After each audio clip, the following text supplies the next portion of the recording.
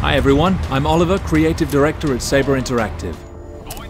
It's been over a year since we first launched World War Z, and we're still working towards our commitment to ongoing free content updates. Across Season 2 of free content, we've already brought you new missions, new weapons, new unique zombies, the ever-popular Horde Mode Z, and much more. Today, I'm here to talk about our latest batch of content that makes up the Dronemaster update. First up, full crossplay support is now available. You can play World War Z's full array of PvE game modes with your friends in a party across all available platforms. We've also got a brand new playable class to help stem the zombie hordes.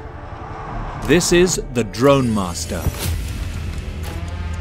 While playing this highly versatile class, you'll have control of a personal drone. When activated, it follows and supports in a variety of ways.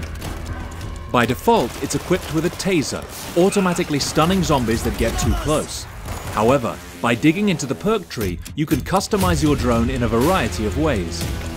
You could replace the taser with a lethal weapon, change its behavior to support your teammates, or even enable a deadly kamikaze attack. Whether you want to increase your team's firepower, enhance your defensive capabilities, or provide helpful buffs, the Dronemaster can be customized to have it covered. Outside of this class, your anti-Zeke armory has been expanded. The ACW-20 is a low-caliber semi-automatic grenade launcher with its own upgrade tree.